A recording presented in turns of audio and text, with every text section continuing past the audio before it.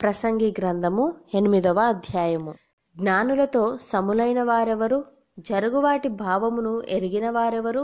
మనుష్యుల జ్ఞానము వారి ముఖమునకు తేజస్సునిచ్చును, దాని వలన వారి మోటుతనము మార్చబడును.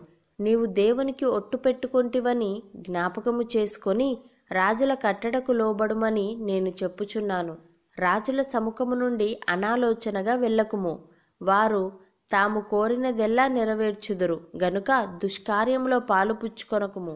రాజుల ఆజ్ఞ అధికారము గలది, నీవు చేయు పని ఏమని రాజుతో చెప్పగలవాడెవడు?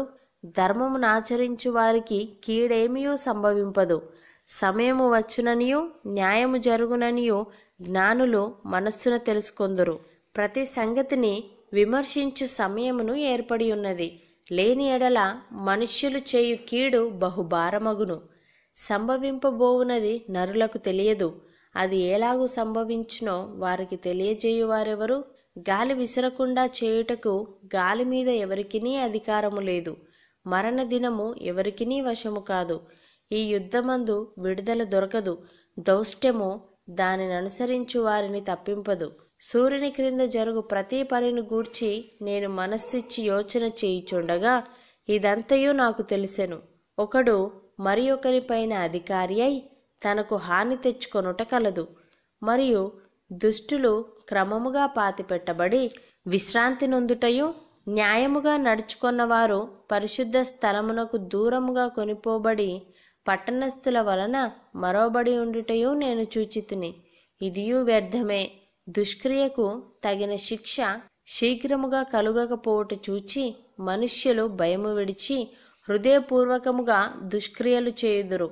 పాపాత్ములు 100 మారులు దుష్కార్యము చేసి దీర్ఘాయుష్మంతులైనను దేవుని యందు భయభక్తులు కలిగి ఆయన సన్నిధికి భయపడువారు క్షేమముగా నుందురనియు, భక్తిహీనులు దేవుని సన్నిధికి భయపడరు గనుక వారికి క్షేమము కలగదనియు, వారు నీడ వంటి దీర్ఘాయువును పొందకపోవుదురనియు నేనెరుగుదును.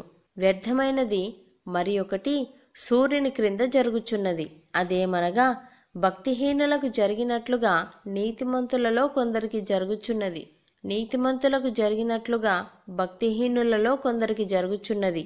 ఇదియును వ్యర్థమే అని నేను అనుకొంటిని. అన్నపానములు పుచ్చుకొని సంతోషించుట కంటే మనుష్యులకు లాభకరమైనదొకటియూ లేదు గనుక నేను సంతోషమును పొగడితిని. బ్రతికి కష్టపడవలనని దేవుడు వారికి నియమించిన కాలమంతయు ఇదే వారికి తోడుగానున్నది. జ్ఞానాభ్యాసము చేయుటకును దివారాత్రులు కన్నులు నిద్ర కానకుండా మనుష్యులు జరిగించు వ్యాపారములను చూచుటకును నా మనస్సు నేను నిలుపగా, దేవుడు జరిగించినదంతయు నేను కనుగొంటిని. మరియు సూర్యుని క్రింద జరుగు క్రియలు మనుష్యులు కనుగొనలేరనియు, కనుగొనవలనని మనుష్యులు ఎంత ప్రయత్నించునను వారు కనుగొనుటలేదనియు, దాన్ని తెలుసుకొనవలనని జ్ఞానులు పూనుకొనినను వారైనా కనుగొనజాలరనియు నేను తెలుసుకొంటిని.